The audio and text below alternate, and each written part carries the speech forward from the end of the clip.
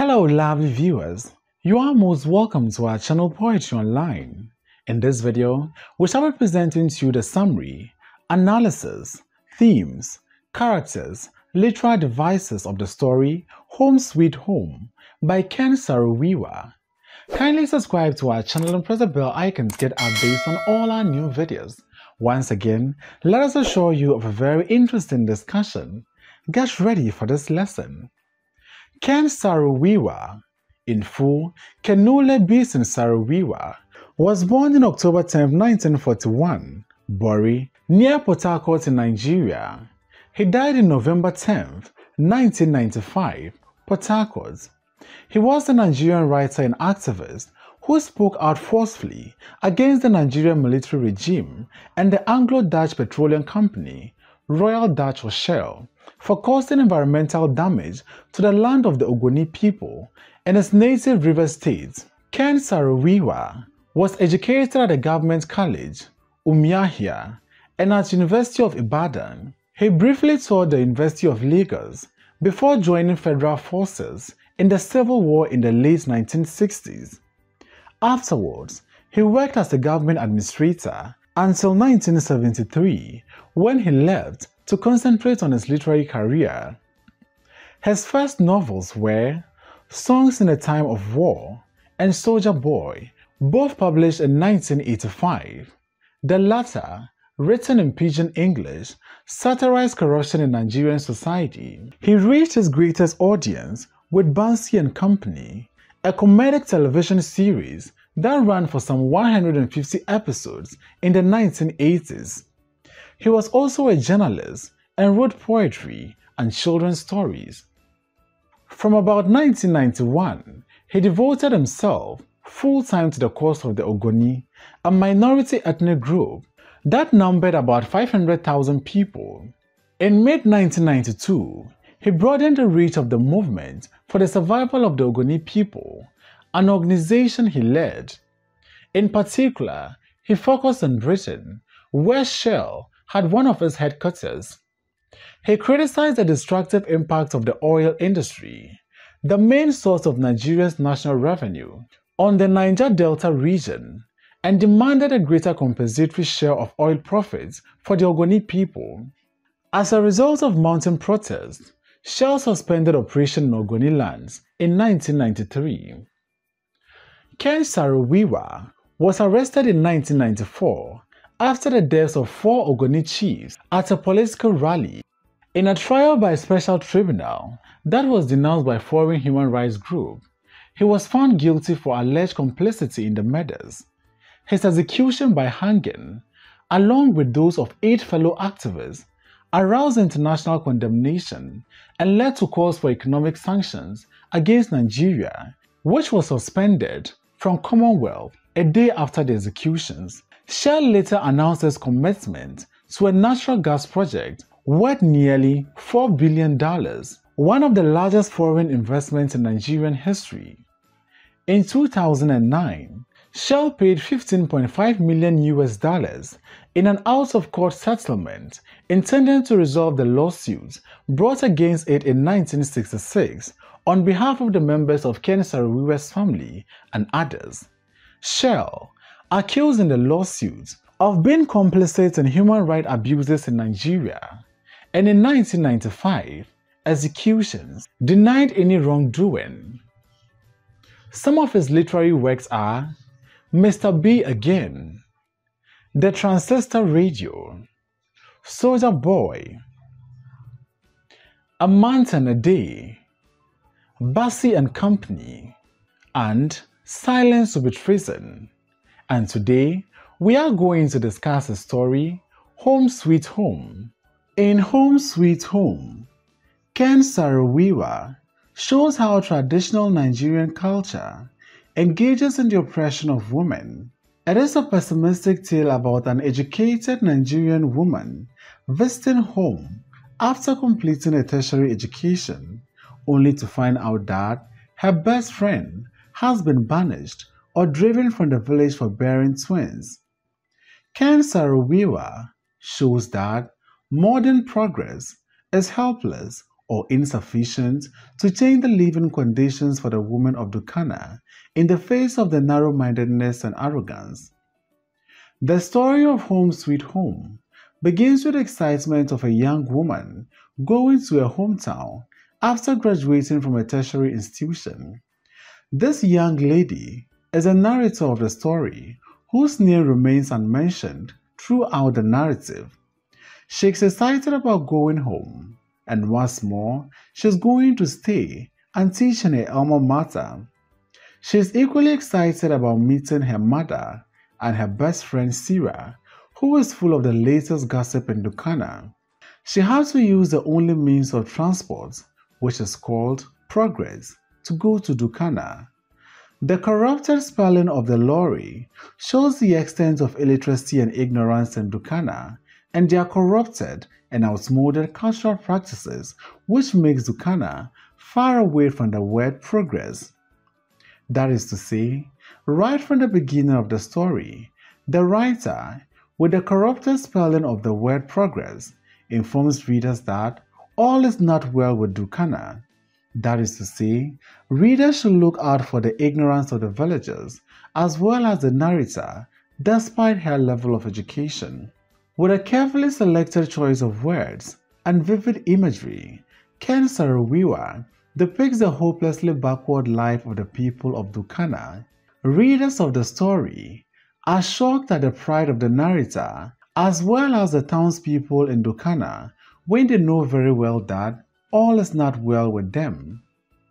The narrator begins her narration by telling us about the pride of Dukana, which is progress. Progress was Dukana's pride, its only fast link with the modern world of Bricktown, where shipbed and foreign goods were bought and sold. It made the journey daily and was much valued by all. This is their only means of transport, so it is only to be expected that the patronage will be high.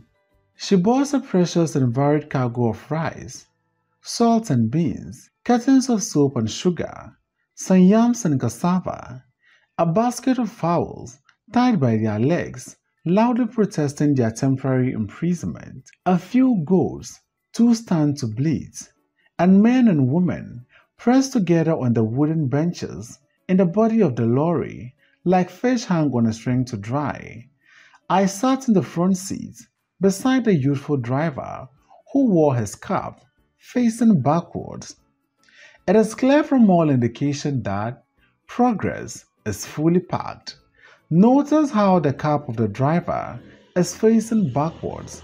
It is symbolic to the backwards, miserable, retrogressive, and hopeless life of the people of Dukana. The narrator expresses her joy and pride in their only means of transport. I was happy it was available, but for it, the journey to Dukana will be intolerable. The journey to Dukana is not one that the narrator is excited about due to the poor road system coupled with the rickety bus. She goes to visit her mother once a year, but now that she has completed college, where she has trained to be a teacher, she is going back to her village, Dukana, to render her services there. What made the bumpy, dirty ride worthwhile was the thought that, at the end of it, there will be Mama smiling and happy to see me, embracing and hugging me, and walking me home by the hand. Ken Saro Wiwa immediately establishes the intimacy between mother and daughter. He equally informs us of another thing that motivated her to go on such a tiresome journey. I always look forward to seeing my childhood friend Sarah, who though our paths had diverged, was still my best friend. We had attended school together and we loved each other, even as sisters. Like most Dukana girls, her education had been terminated abruptly. She now had 4 children and was again pregnant when last I had seen her. Sarah was always the one who regaled me with tales of buffoonery, of Dukana's wags, duzia, and boom, and was always full of the latest town gossip. This particular trip to Dukana is one that excites the narrator a lot. She says, I had reason to be more excited than usual about going home. I had concluded my study at long last, and I was returning home to teach in Ducana's only school, St. Dominic's, my alma mater. I cherished the idea that I was going to give back to my home, and I was glad that I was going to live in Ducana and be part of the community, for Ducana is home. And as everyone will proudly tell you in these parts, home is home. The author in this extract introduces us to one of the problems of Ducana, which is the foolish pride in tradition, which has nothing good to offer the people. The irony of this is that, with all the exaggerated pride in Ducana, it has only one school. Ken Saro Wiwa gives a clear description of the arrogance and pride of the people, which prevents them from benefiting from Western ideas and technology. The arrogance and pride of the people of Ducana are not presented completely negative. Pride and arrogance preserves the town's sense of worth, identity, and rich cultural heritage. However, that of Ducana has gone beyond bounds. Despite the level of education of the narrator, she shares the same ideas the illiterates in Ducana hold about Ducana. To them, there is no place like Ducana, and nobody ever dared to contradict this narrative, even when the reality says otherwise. This scripture saying means that it is far better than all those places you had visited or read about, that the death in which it dwells comfortably is to preferred to the paved streets of the best cities of the world, and its mud houses greater and more beautiful than the palaces of kings and queens of other lands.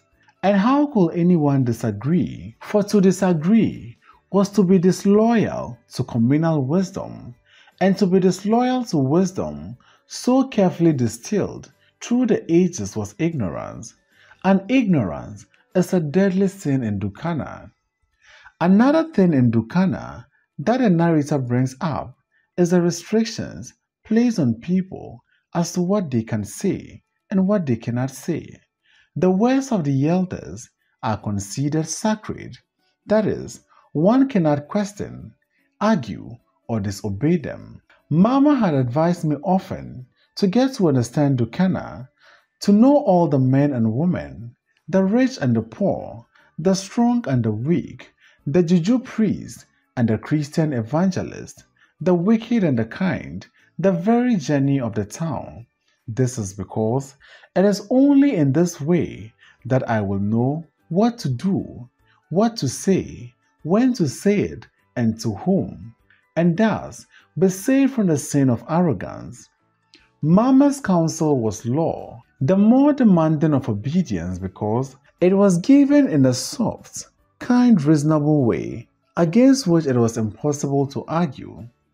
The narrator then shares that, due to her numerous travels out of Ducana, its delights had diminished in my eyes, and comparison had dimmed its supposed qualities. She now transcends heavily on those who criticize Ducana, calling them ill-informed, malicious people for sharing their honest view on the reality on ground.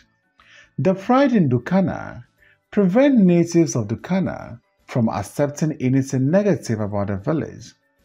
Some critics consider Ducana a clearing in the tropical rainforest, peopled by 3,000 or 4,000 men and women and children living in rickety mud huts and making a miserable living from small farmlands in the forest or from fishing in the steamy creeks around the village.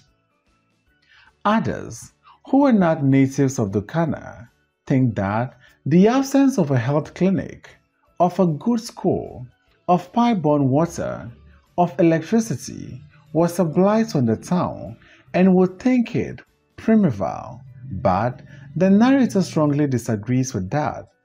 Such ill-informed, malicious people might look at its emaciated illiterate population and assert that there was malnutrition, that disease was rampant, that life in its inhabitants was brutish and short, and they would dismiss it as doom in a modern world where man was headed for space and science has transformed man's ability to control his environment. No one worthy of his or her name and who owed any allegiance by birth to Dukana could be expected to disagree with such a viewpoint, and I, for one, could not agree. The narrator goes through a considerable length to explain why Dukana should not be considered primitive and backwards. 1. The chief of Dukana lived in a palace.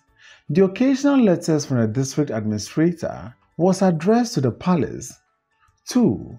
Their elders sat in a council of chiefs, handing out justice according to Princeton and unwritten laws. 3.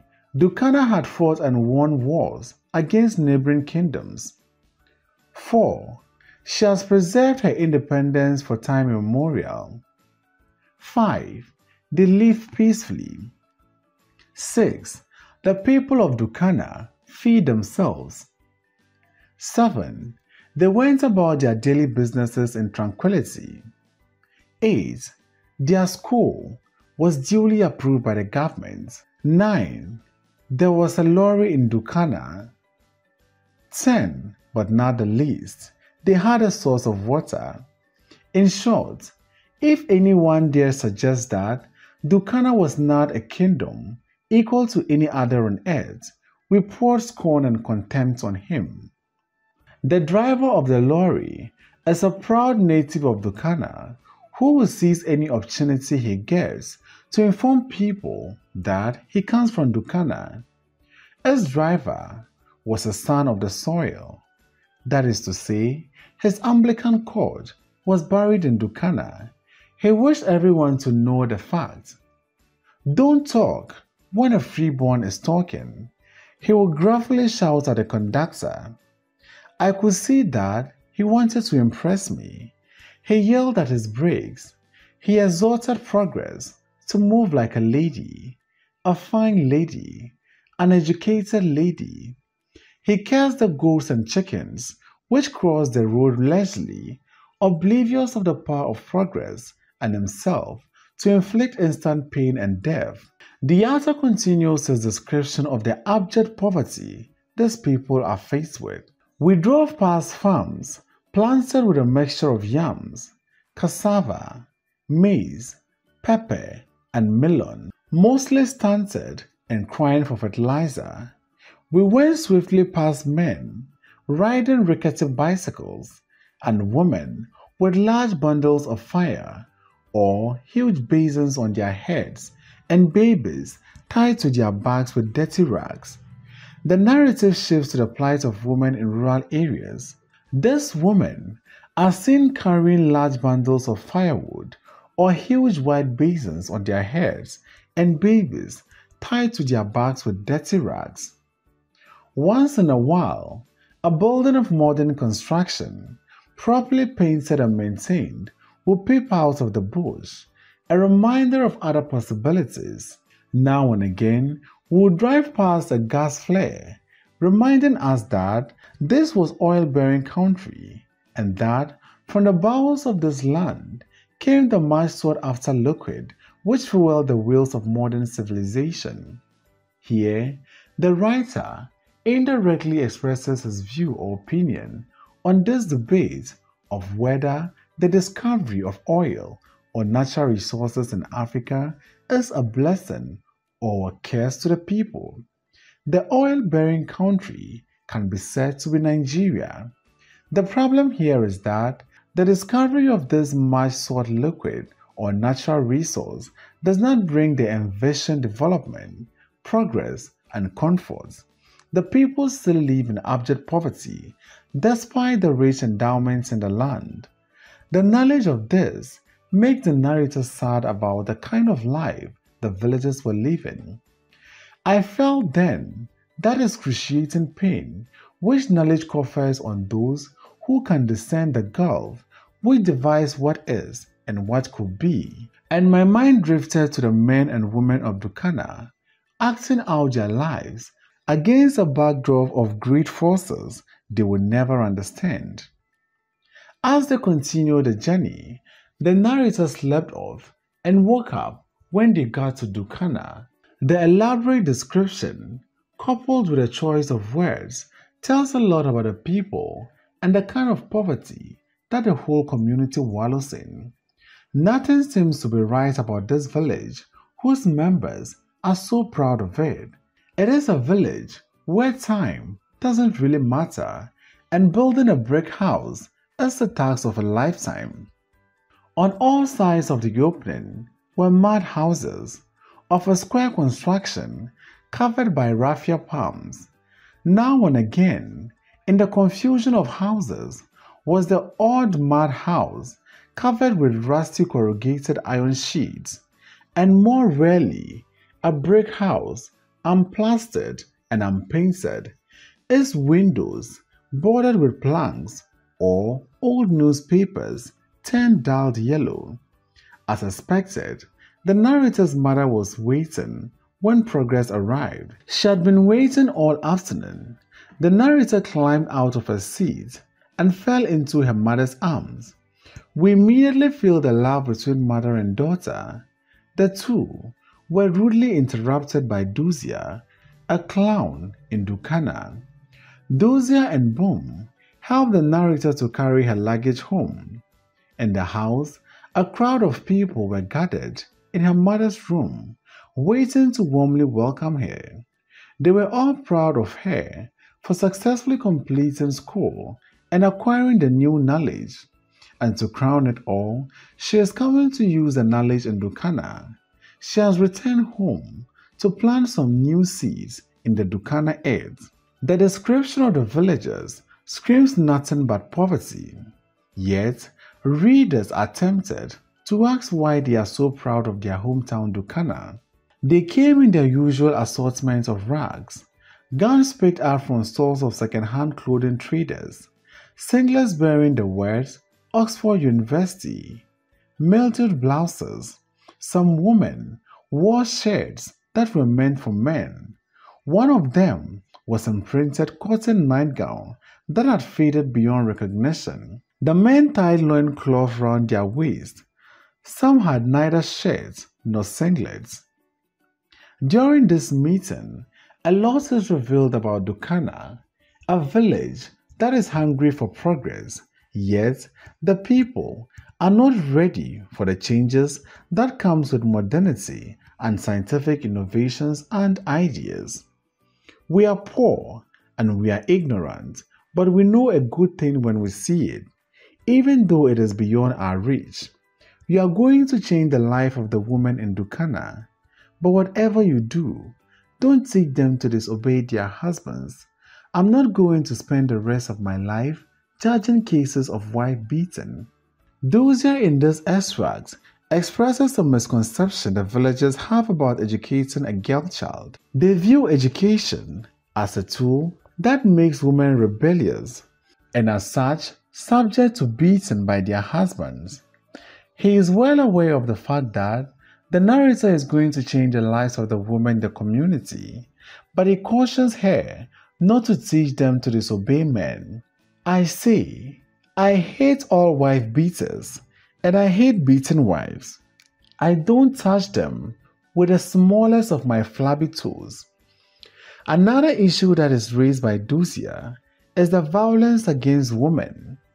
That is to say, women are beaten by their husbands in Dukana. However, Duzia does not subscribe to the idea of wife beating. That is to say, in the rural areas, it was common to hear of a man beating his wife. The writer puts this in his work to condemn all those who engage in this violent and inhuman activity. His condemnation of violence against women is emphasized by the fact that even the famous clown or buffoon of Dukana doesn't subscribe to that idea. The narrator and her well-wishers together danced as a way of celebrating her achievement. They prayed for the narrator and Dukana as a whole and retired to their various houses. As they sang, they danced their prayers, their wishes and their hopes, in the twirling and twisting of waists and shoulders, in the rhythmic beating of the simple drums, I heard the call of nativity, and I saw what united me with them inextricably, a bond which neither education nor distance nor time could destroy. And I leapt to my feet and joined them in their expression of joy. In the evening, the narrator is now alone with her mother as they eat a simple meal made of pounded yam and hot peppery fish broth. They had hardly finished their dinner when Wale, Mama's best friend, came in. At first, the narrator didn't recognize her, but when she spoke, the narrator knew it was Wale. The two hugged each other while Wale sobbed involuntarily. The narrator noticed how much Wale had aged. Her face was wrinkled and grizzled, and there were many gray spirals in her hair. Wale says, "Ah, my beauty, my lovely girl, the song in my heart, the joy of my life, you are back. How you have grown. The baby of yesterday is today's elegant woman." She said half to me and half to Mama. "It's incredible," Mama said with a hint of pride. Sarah was Wale's only daughter. She and the narrator grew up together and had attended school together. Sarah had not been able to complete her elementary schooling, although she was a brilliant girl. It was said that her mother could not pay her fees, but that was only an excuse. Her parents had wanted her to have children, to procreate, so that the family would not die off, and she had to obey them. The funny thing about this is that she had not been married, and her 4 children were by 4 different men. The narrator even suspects that her 5th pregnancy was by a 5th man. In Dukana, the women are limited by outmoded cultural practices, a savage and retrogressive society that sees a woman's potential in terms of giving birth or procreation. The story comes to a sad end when the narrator is informed that her friend, Sarah, gave birth to twins, and as such, she no longer lives in Dukana. That is, the title of the story, Home Sweet Home, is ironic in a way, because no one will ever see Dukana as a sweet place when one of her members was banished or driven out of the village for giving birth to twins, something she has no control of. For a while I could not sleep. I lay staring into the darkness, and out of the bowels of the night came the rhythms of drums in the distance, the hooting of owls, the swooping and beating of bats, the burping of toads, the humming of night birds, and the words of a mournful song, welcoming me to embrace the spirit of my home, my sweet home. Let's now consider the major themes of the story. The need to abolish outmoded cultural practices. There is no place like home. The need for formal education. Progress comes with attitudinal changes. Let's now consider some of the literary devices employed in the story. Metaphor. We come across metaphor in the following extracts. I think Dukana could be floating on a sea of wealth. Its driver was the son of the soil. That is to say, his umbilical cord was buried in Dukana. Mama's counsel was law. Rhetorical question. And how could anyone disagree? Don't you see her mother hovering hawk-like around her? You think she will allow anyone to touch a pin of her daughters? Symbolism. The bus, progress, represents the people of Dukana and the progress they desire. However, the bus is nothing to write home about. Personification. Progress fluttered lazily down the long dirty road which stretched before us like the coated tongue of an alien man. A buzz which is given human attributes. We drove past sleepy little villages, hacked out of the forest, fondly embracing the earth and foliage. Dukana slack off noisily, the surrounding darkness swallowing them as they disappeared from Mama's house. Similarly, and the men and women pressed together on the wooden benches in the body of the lorry like fish hung on string to dry. Progress fluttered lazily down the long dirty road which stretched before us like the coated tongue of an alien man. He yelled at his brakes. He exhorted Progress to move like a lady, a fine lady, an educated lady.